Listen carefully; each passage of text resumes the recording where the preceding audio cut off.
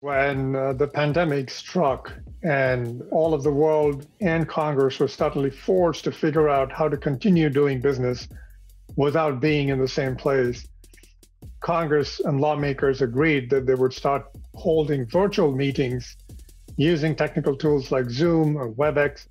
Congress also added a few other measures to keep the business going. Designated by Dr. Barra pursuant to House Resolution. Proxy voting through digital voting mechanisms, so members didn't have to come into Washington, D.C. to be present physically to cast their votes on legislation. And then the third thing that Congress also adopted as a result of the pandemic was adding digital tools such as introduction of legislation, introduction of amendments, and so on.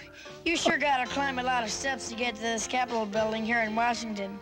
Well, I wonder who that sad little scrap of paper is. Allowing members to do that through digital means instead of the old-fashioned paper and pen.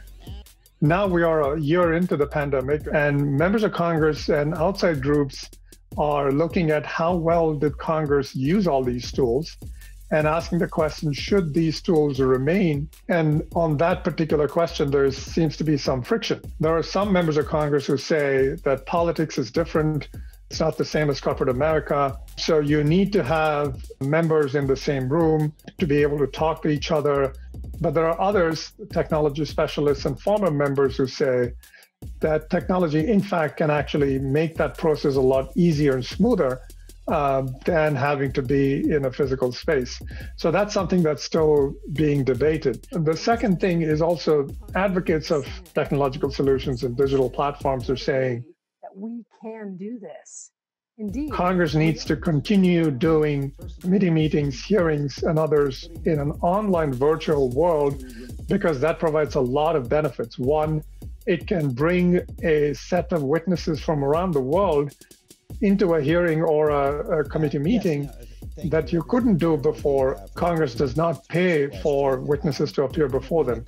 So sometimes witnesses can't afford to pay for themselves, so they don't show up. That's one benefit. Number two, having a virtual meeting also perhaps allows more constituents, more American citizens and residents to actually participate in a hearing, watch it virtually, and see how it functions. And the third thing people point to is the use of digital tools, introduction of legislation, amendments, and so on. When it's done online, it makes the whole process more smoother. Everybody can see it, so that here now, once something is done digitally, everybody can have access to it at the same time. So those are the advantages that outside groups and former lawmakers are asking Congress to adopt even after the pandemic ends. But it remains to be seen, for example, if the Committee on Modernizing Congress will take up formal study of how this digital experiment worked in the last year